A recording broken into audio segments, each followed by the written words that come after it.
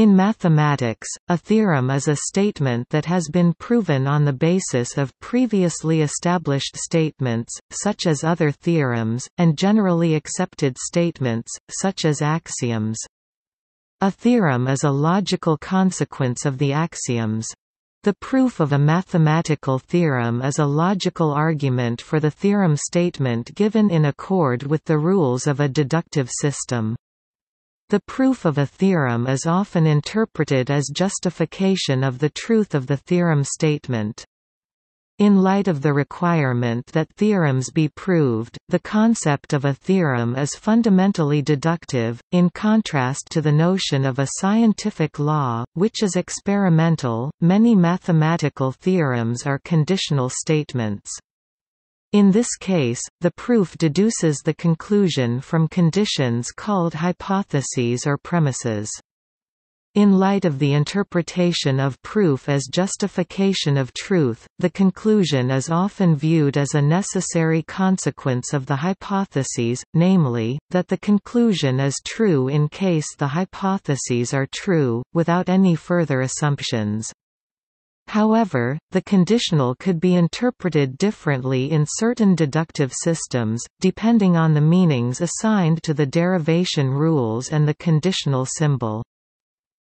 Although they can be written in a completely symbolic form, for example, within the propositional calculus, theorems are often expressed in a natural language such as English. The same is true of proofs, which are often expressed as logically organized and clearly worded informal arguments, intended to convince readers of the truth of the statement of the theorem beyond any doubt, and from which a formal symbolic proof can in principle be constructed. Such arguments are typically easier to check than purely symbolic ones. Indeed, many mathematicians would express a preference for a proof that not only demonstrates the validity of a theorem, but also explains in some way why it is obviously true. In some cases, a picture alone may be sufficient to prove a theorem. Because theorems lie at the core of mathematics, they are also central to its aesthetics. Theorems are often described as being trivial, or difficult, or deep, or even beautiful. These subjective judgments vary not only from person to person, but also with time. For example, as a proof is simplified or better understood, a theorem that was once difficult may become trivial. On the other hand, a deep theorem may be stated simply, but its proof may involve surprising and subtle connections between disparate areas of mathematics. Fermat's last theorem is a particularly well-known example of such a theorem.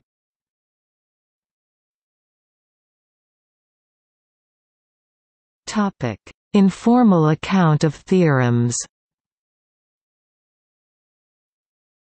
Logically, many theorems are of the form of an indicative conditional, if A, then B. Such a theorem does not assert B, only that B is a necessary consequence of A. In this case A is called the hypothesis of the theorem. Hypothesis here is something very different from a conjecture, and B the conclusion. Formally, A and B are termed the antecedent and consequent. The theorem, if n is an even natural number then n, too, is a natural number, is a typical example in which the hypothesis is, n is an even natural number, and the conclusion is, n, too, is also a natural number. To be proved, a theorem must be expressible as a precise, formal statement. Nevertheless, theorems are usually expressed in natural language rather than in a completely symbolic form, with the intention that the reader can produce a formal statement from the informal one. It is common in mathematics to choose a number of hypotheses within a given language and declare that the theory consists of all statements provable from these hypotheses. These hypotheses form the foundational basis of the theory and are called axioms or postulates. The field of mathematics known as proof theory studies formal languages, axioms and the structure of proofs. Some theorems are «trivial» in the sense that they follow from definitions, axioms, and other theorems in obvious ways and do not contain any surprising insights. Some, on the other hand, may be called «deep» because their proofs may be long and difficult, involve areas of mathematics superficially distinct from the statement of the theorem itself, or show surprising connections between disparate areas of mathematics. A theorem might be simple to state and yet be deep. An excellent example is Fermat's last theorem, and there are many other examples of simple yet deep theorems in number theory and combinatorics, among other areas. Other theorems have a known proof that cannot easily be written down. The most prominent examples are the four-color theorem and the Kepler conjecture. Both of these theorems are only known to be true by reducing them to a computational search that is then verified by a computer program. Initially, many mathematicians did not accept this form of proof, but it has become more widely accepted. The mathematician Doron Zeilberger has even gone so far as to claim that these are possibly the only non-trivial results that mathematicians have ever proved. Many mathematical theorems can be reduced to more straightforward computation, including polynomial identities, trigonometric identities and hypergeometric identities.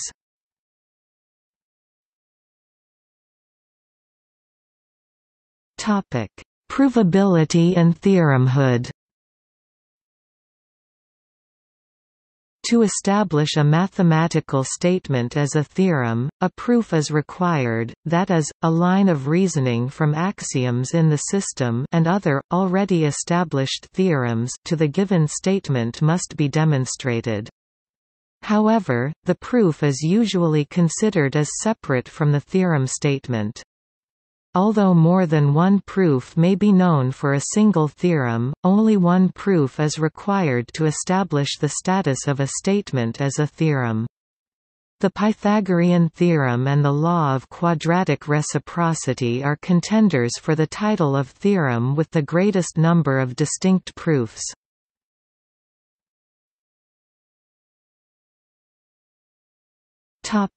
Relation with scientific theories.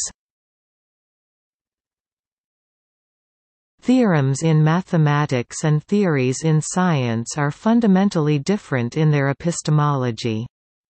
A scientific theory cannot be proved, its key attribute is that it is falsifiable, that is, it makes predictions about the natural world that are testable by experiments. Any disagreement between prediction and experiment demonstrates the incorrectness of the scientific theory, or at least limits its accuracy or domain of validity.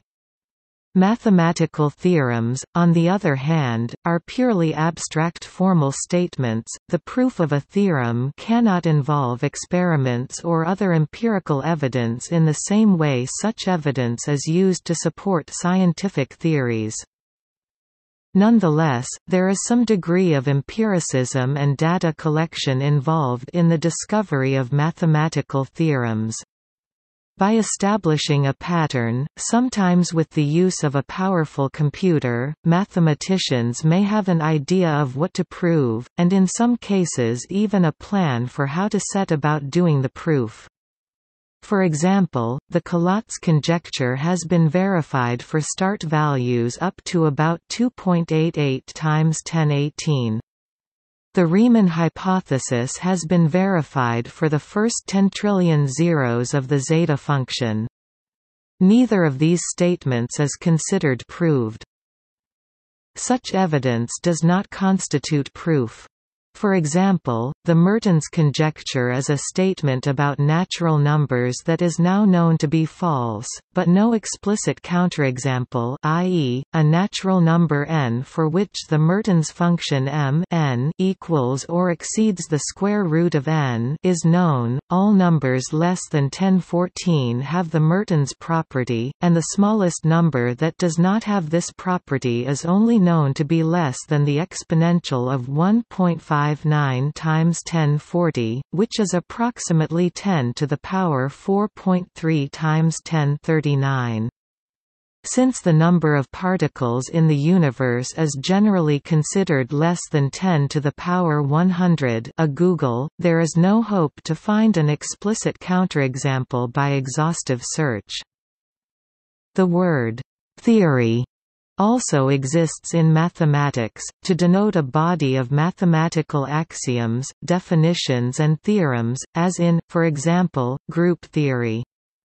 There are also «theorems» in science, particularly physics, and in engineering, but they often have statements and proofs in which physical assumptions and intuition play an important role. The physical axioms on which such «theorems» are based are themselves falsifiable.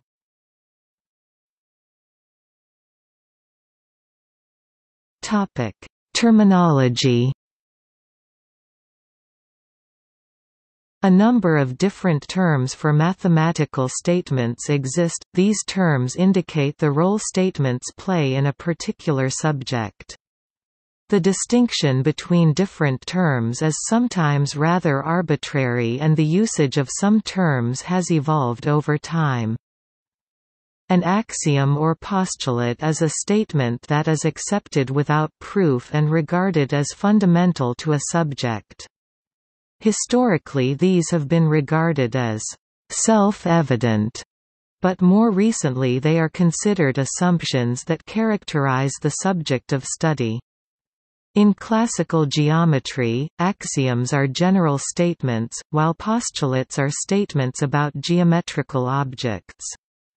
A definition is also accepted without proof since it simply gives the meaning of a word or phrase in terms of known concepts. An unproved statement that is believed true is called a conjecture or sometimes a hypothesis, but with a different meaning from the one discussed above. To be considered a conjecture, a statement must usually be proposed publicly, at which point the name of the proponent may be attached to the conjecture, as with Goldbach's conjecture. Other famous conjectures include the Collat's conjecture and the Riemann hypothesis. On the other hand, Fermat's last theorem has always been known by that name, even before it was proved. It was never known as Fermat's conjecture. A proposition is a theorem of lesser importance.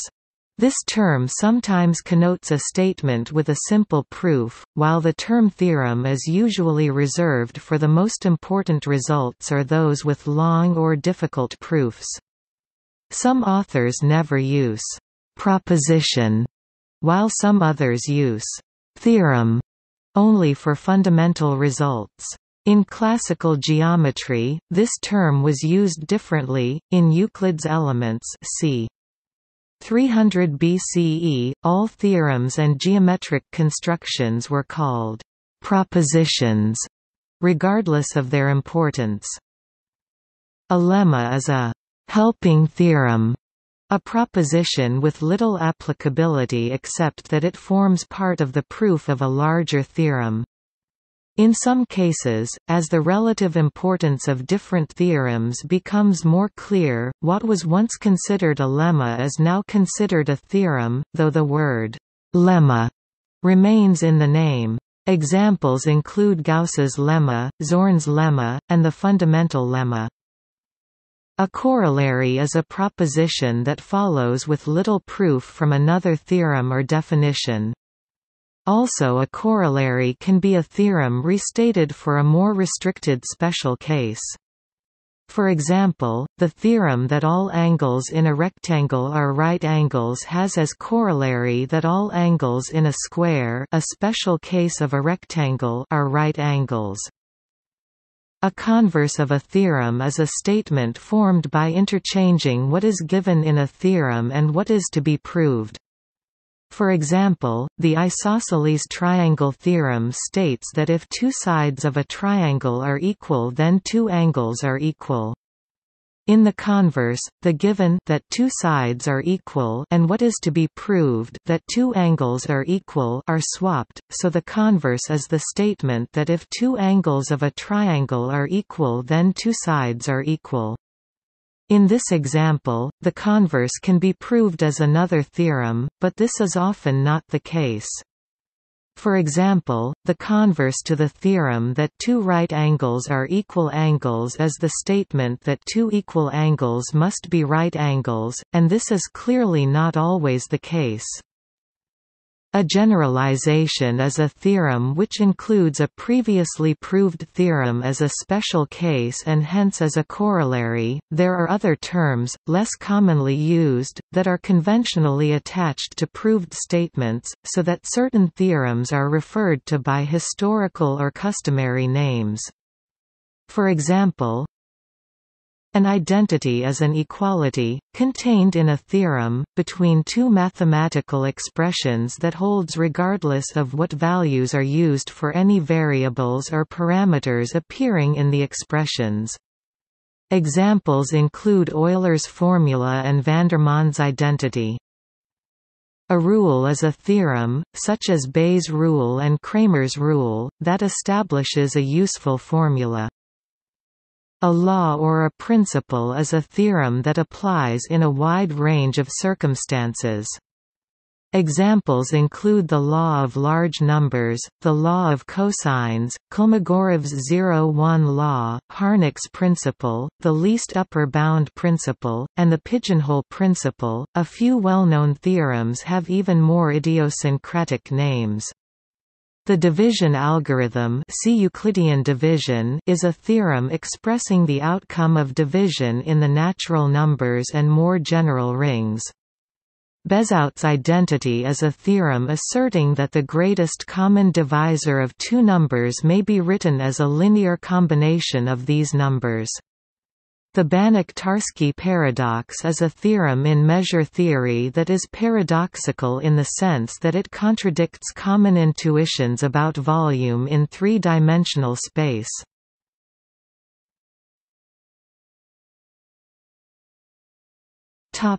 Layout. A theorem and its proof are typically laid out as follows. Theorem, name of person who proved it and year of discovery, proof or publication. Statement of theorem, sometimes called the proposition. Proof. Description of proof.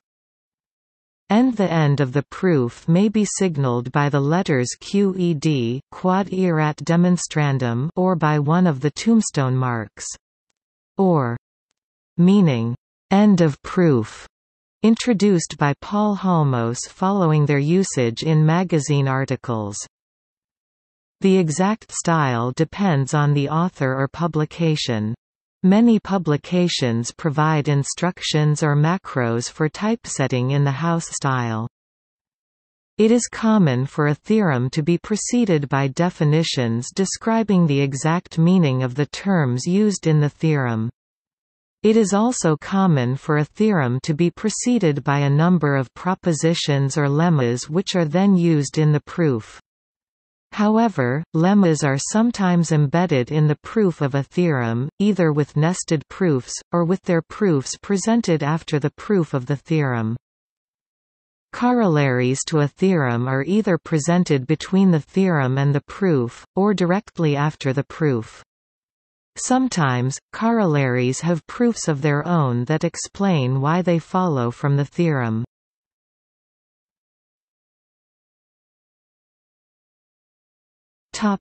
Lore. It has been estimated that over 250,000 theorems are proved every year. The well-known aphorism, "A mathematician is a device for turning coffee into theorems," is probably due to Alfred Rényi, although it is often attributed to Rényi's colleague Paul Erdős, and Rényi may have been thinking of Erdős, who was famous for the many theorems he produced, the number of his collaborations, and his coffee drinking. The classification of finite simple groups is regarded by some to be the longest proof of a theorem. It comprises tens of thousands of pages in 500 journal articles by some 100 authors. These papers are together believed to give a complete proof, and several ongoing projects hope to shorten and simplify this proof. Another theorem of this type is the four-color theorem, whose computer-generated proof is too long for a human to read. It is certainly the longest known proof of a theorem whose statement can be easily understood by a layman.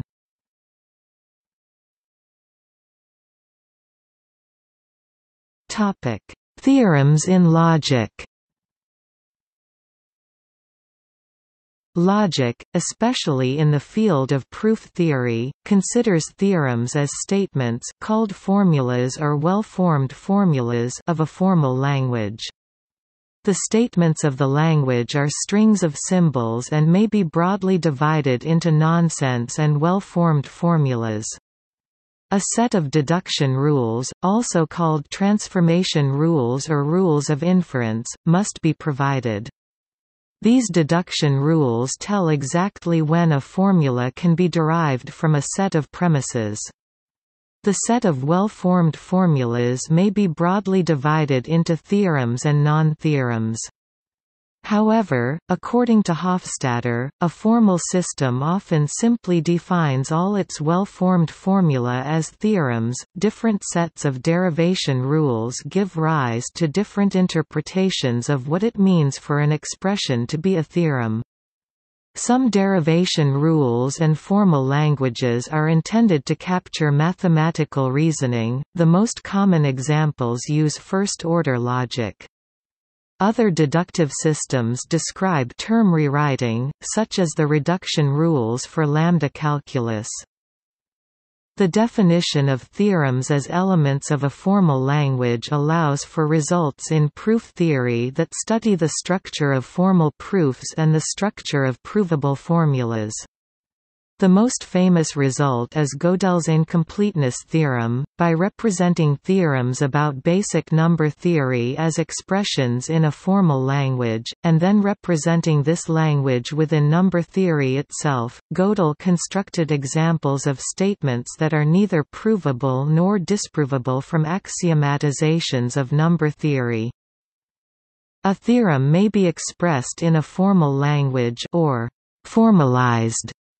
A formal theorem is the purely formal analog of a theorem. In general, a formal theorem is a type of well-formed formula that satisfies certain logical and syntactic conditions. The notation \v' s \s is often used to indicate that s s is a theorem. Formal theorems consist of formulas of a formal language and the transformation rules of a formal system.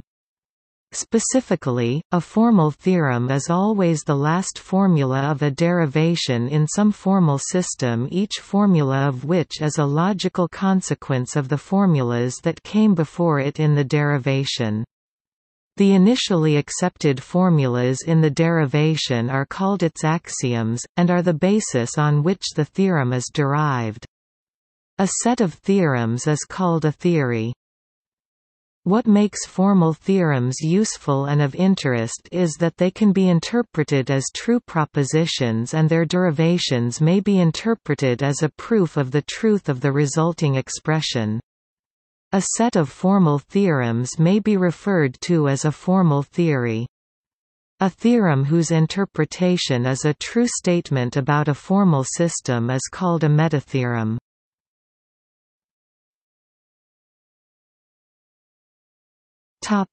Syntax and semantics. The concept of a formal theorem is fundamentally syntactic, in contrast to the notion of a true proposition, which introduces semantics. Different deductive systems can yield other interpretations, depending on the presumptions of the derivation rules, i.e. belief, justification or other modalities. The soundness of a formal system depends on whether or not all of its theorems are also validities. A validity is a formula that is true under any possible interpretation, e.g. in classical propositional logic validities are tautologies. A formal system is considered semantically complete when all of its tautologies are also theorems.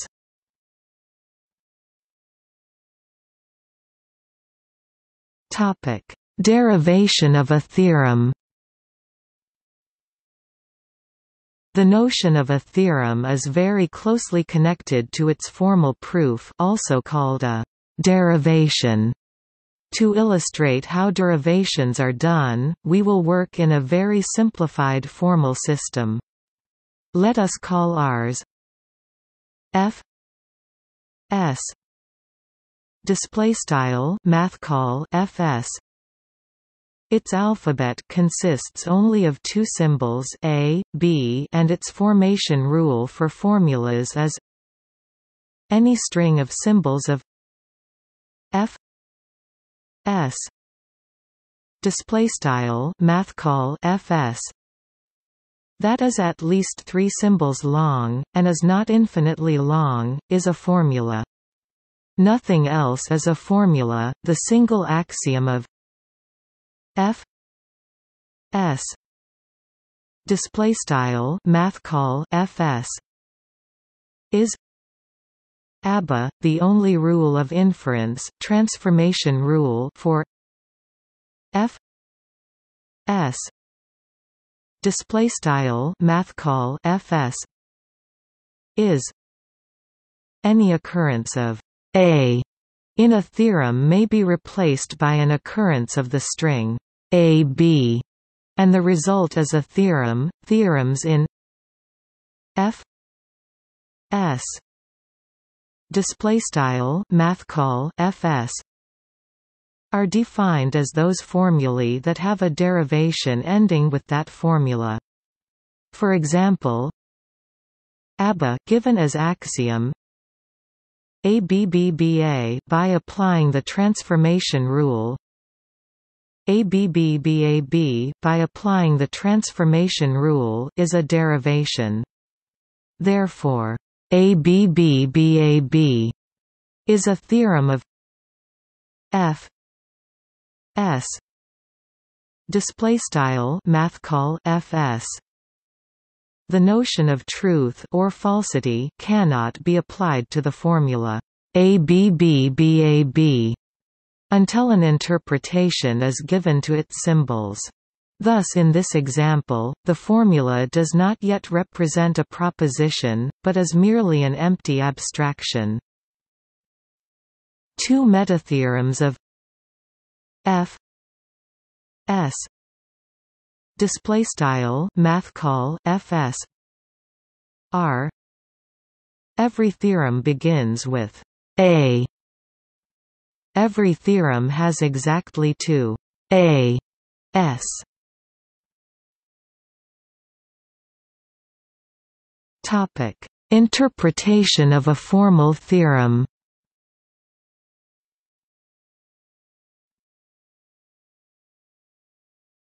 Topic: Theorems and theories.